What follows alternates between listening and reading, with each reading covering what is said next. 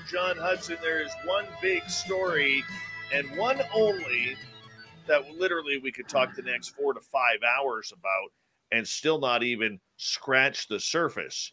And that is the NDAA that includes a new UFO reporting area within the government, passed by a vote of 89 to 11 today in the Senate. And now it's just a signature away from law, and that is the signature of President Joe Biden. I know. And, you know, I haven't had a chance to read through all of it yet because I'm worried. I hate to say this. I'm paranoid. I'm paranoid that something else changed, but it looks like we did it. And it looks like we got in. I mean, yeah, okay, there was some stuff removed that some of us would have rather not. I mean, some of the oversight and the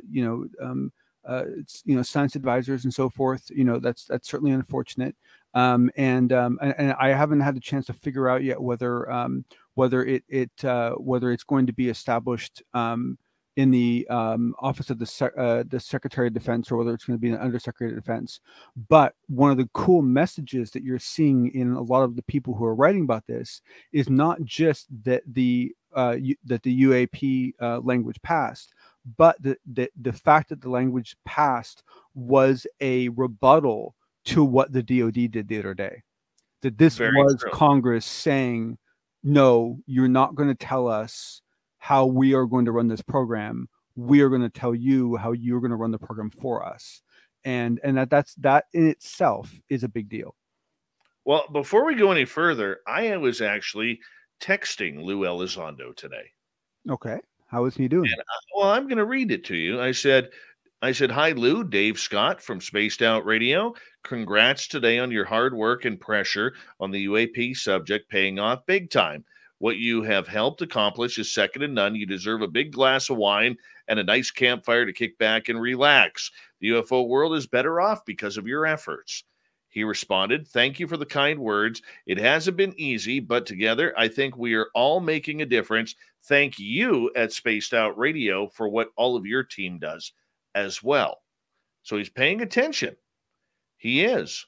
And I think that was some very kind words. We shared some more conversation that I'm going to keep private for now. But, I mean, look, whether you love Lou Elizondo or whether you hate Lou Elizondo or you don't believe him, the fact is the man, along with Chris Mellon, have worked their tails off to finally bring UFOs to the forefront, that they are here. There's no turning back now in humankind's history. Correct. And let me just say that I had no notions that this would be a likely goalpost for us to have on this journey, right? Like if I look back 5 years from now, 5 years, prior to now, I wasn't thinking, oh, and if we pull up our cards right and we do all the right things, maybe we'll get some congressional documents written like that. No, that's not what I was thinking, right?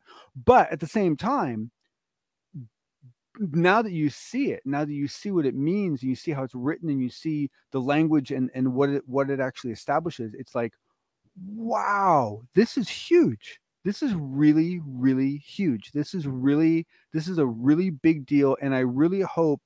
I sincerely hope that Lou and that Lou Elizondo, Christopher Mellon, that, you know, I mean, there's a lot of people involved, but, you know, certainly the primary people that have been, you know, dedicating majority of their waking hours toward this for a couple of years now, really do sit down and just have a glass of something they love and listen to something good, because they really deserve a pat on the back today. This is now law, and this is how you get things done in the United States. The budgets are what drive everything. And so the fact that this place is now going to have a budget, this is finally going to get real. Well, it's going to get real, but I mean, the big question that everybody's going to have on their heads here, and I'm still a little hesitant on this, is the fact of how much of that information is going to be released to the public. Now, there's still going to be a lot of classified information, whether or not the military reports it or not. Does the public have an opportunity to be screwed again on this? We're going to have to wait and find out. But, I mean, look, the one thing that I will say about this, and I've been very critical over the years, whether it was with the To the Stars Academy, well, pretty much since then.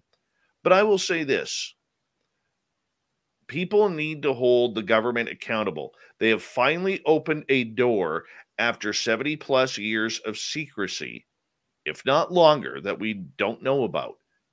And we need to see what's behind each and every one of those doors. And the public at large really needs to combine that pressure still and say, look, it's great that you signed this into law. It's great that you are officially looking into UFOs, UAP, whatever acronym you want to call them. But we need to know. We are the people putting you in power. We need to know. But here's the irony, Dave. Is that there's nothing about the UAP or UFO phenomenon that is in itself, by its very nature, classified. It's all about how the data is gathered, and this is why, you know, all that's happening is, it's a really good thing, and it might get some interesting things to happen. It might trigger some very interesting things over time, but ultimately, it's not really going to make a huge difference, at least right away, to, like, you know, your life or my life, because essentially they're not going to, most of the data that they're going to be chewing on is data that they can't share. And it's not because of what it's of, it's because of what was used to collect it.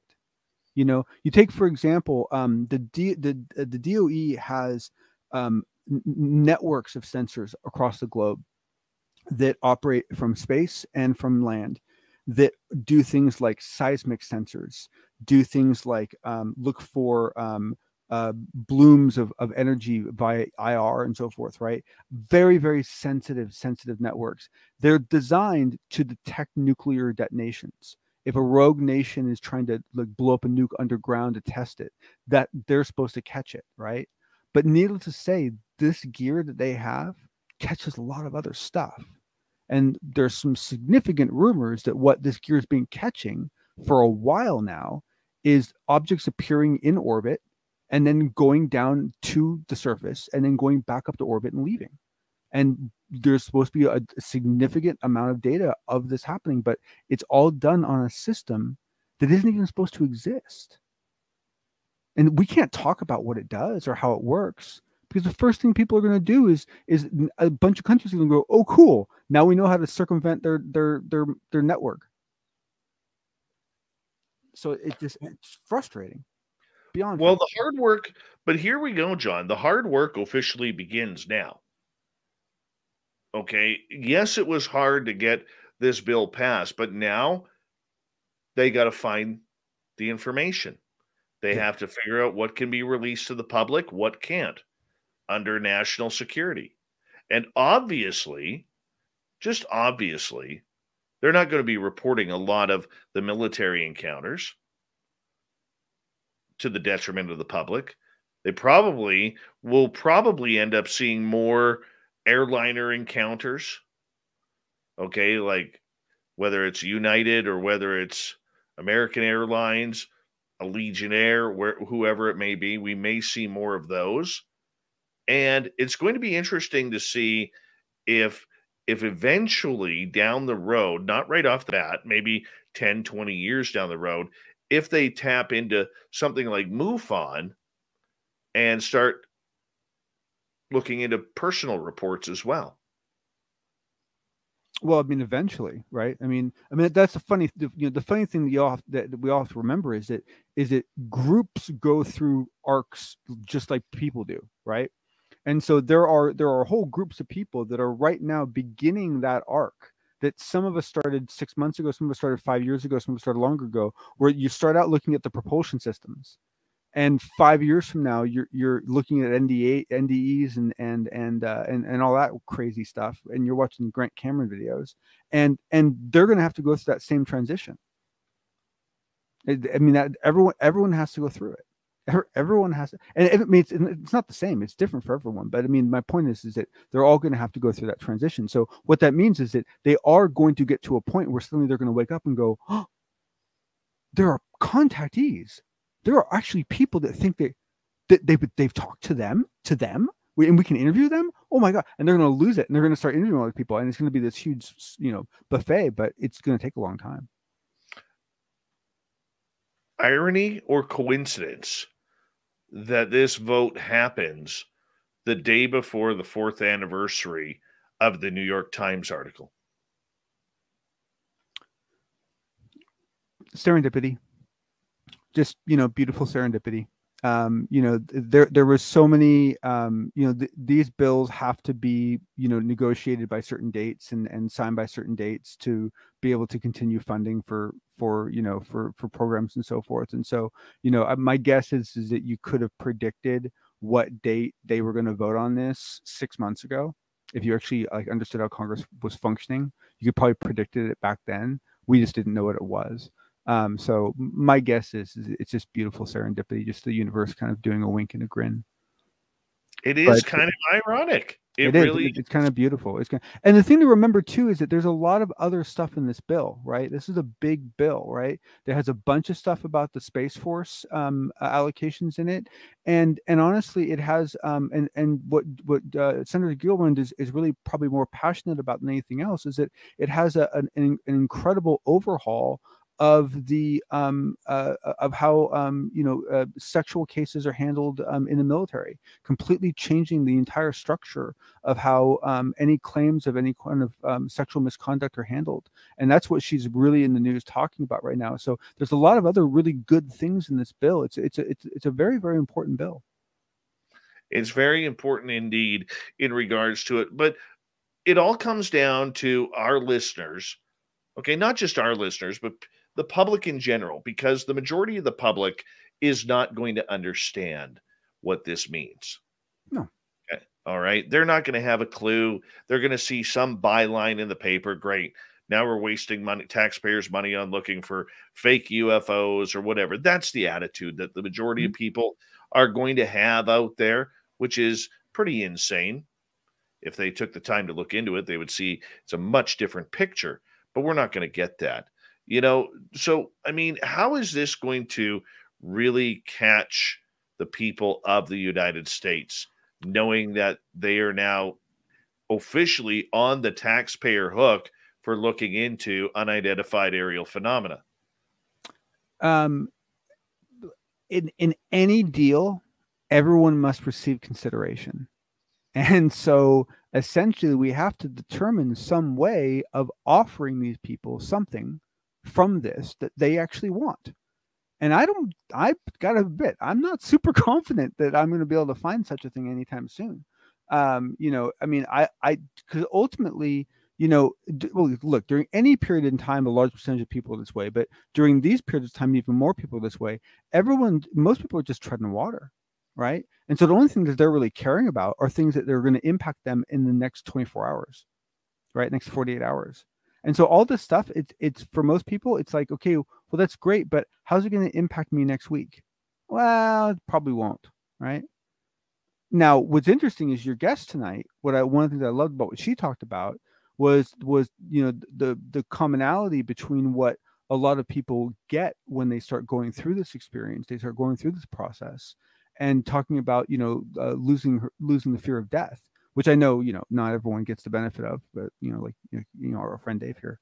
But I thought it was interesting that she brought that up and see, to me, that's different. Like if you said to people, okay, no, it's more that this is the beginning of a learning process.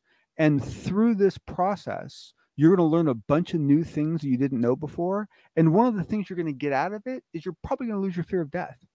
Like, that's interesting. Like, that's something that I think people will be like, okay, I'll watch that. Right.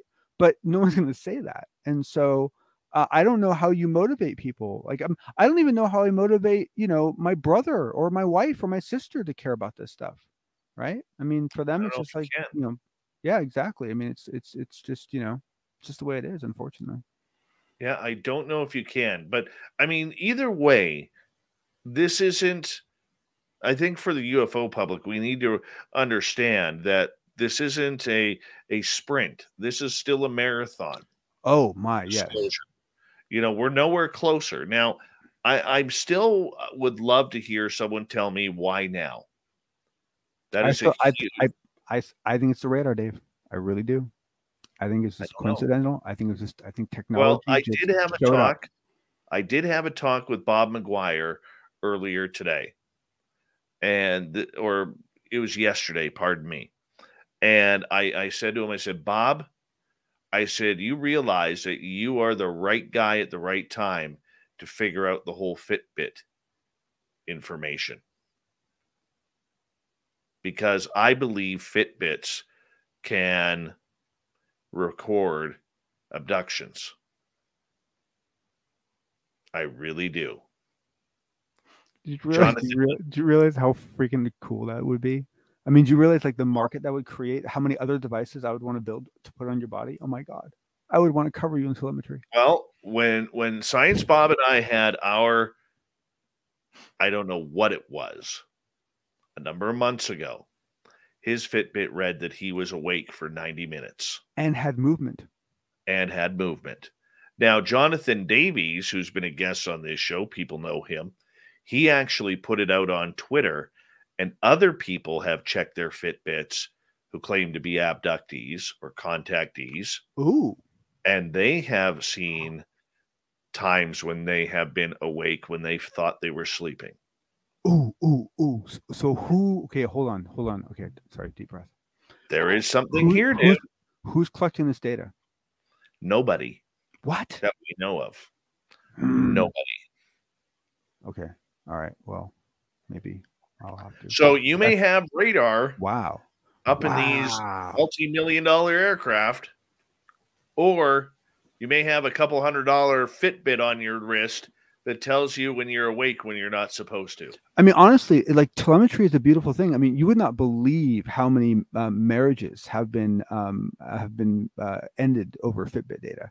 You would not believe how many legal documents have been contested and then won or lost over Fitbit data. I mean, it's big time stuff, right? I mean, it's human telemetry, and boy, man, if you could start really, especially if you could start finding some commonality between all that data. And the thing is that, you know, we've had cases. There was another case, I can't remember the guy's name, where he had his phone was tracking it, and he basically felt like he got pulled up into a ship, and he actually got an Apple engineer to look at his phone, and from all that they could tell, his phone for a period of time was floating above his house. I never heard that story. What could you? I gotta figure out where that was from. I think it was from like a documentary or something. And it's like, okay, so what do you do with that one? You know, I mean, at some point, people have to start like taking this data seriously. I mean, I don't know. It would be very interesting, as Bob McGuire and I talked about it. It would be very interesting to see or to have people studied who are abductees wearing Fitbits. And the thing is, to kick off a study like that, you only need 10 people. That's it. Well, and what I find super interesting is that why aren't the Fitbits being interrupted? I mean, does this mean that we could have been collecting data this whole time? I mean, should we just be like filling stuffed cows full of telemetry devices and then like hoping that the cow gets I mean, like every cow in North America and the world is going to get a Fitbit now. Oh yeah, every cow is going to get a Fitbit. Absolutely. You know what? Unbelievable. Oh, man. It is something to track, and today is a very good day in ufology. Yes. Whether, like I said, whether you love Luis Elizondo, Chris Mellon or not, whether you believe them or not, whether you think they're you know, trolls to the UFO community or not, every now and again you got to bite your tongue and give credit where credit is due. And these gentlemen helped play a major part in bringing UFOs to the latest American defense budget, and now we see where it goes. And just as one more point is that one of the things this is going to lead to is it's going to start legitimizing enough that we finally might start seeing grant movement in the academic world. Absolutely. Jon Hudson, thank you for eating up all of the final half hour on this all-important topic we'll see you in the after show. And thank you so much once again for being just a rock star for us here on the Unbiased UFO Report.